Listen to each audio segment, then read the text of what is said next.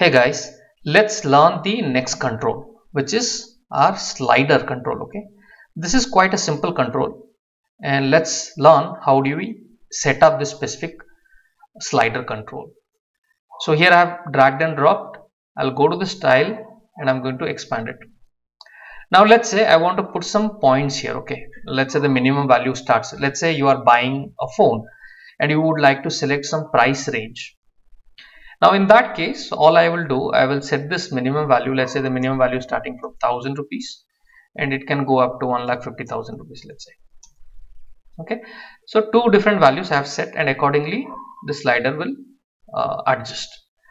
The other thing, if you would like to set the increment, okay, how you would like to increment. So you don't like to increment by 1 rupees, right? You would like to increment it by, let's say, 100 rupees or maybe 500 rupees. So we'll put that increment. Now what would happen by that? Let's have a preview and see how does that appear. So this is how it is appearing. Now every time you move, it will move by 500 points. You can see that everywhere you move, it moves by that 500 points. It's fine. The other point I find a challenge is if you see the value that is shown is not appearing completely, right? The small balloon message box is not able to have the entire value inside it. So this is a feedback which I have submitted. So hopefully we might see some kind of changes here. Now the other thing, let's say customer has selected certain value. Let's say I have selected this value. Now this value, how do you carry it forward, right?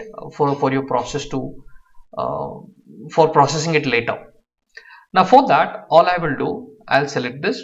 I'll go to the event, and there is something called value changed. I'll create a rule.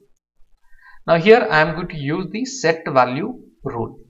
Okay, and in this one I will use a app variable. Let's say you create an app variable here, and I'm going to click on this variable A, which is going to contain the value.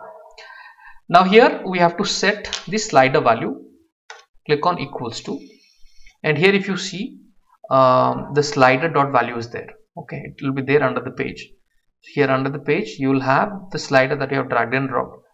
That will be shown here. Just drag and drop it here. So what would happen? By this, dynamically during the runtime, while you are changing, the value of A also will change. Now how do we test that? Now to test it, let's have another slider, if the value is really coming or not. So I'm putting another slider and I'm going to expand this, and here in the value binding field of the slider I'm going to put, so this will become as an input for this slider. Okay, so I'm using A. So whatever the A value is, it's going to change dynamically during the runtime. If I hit on preview now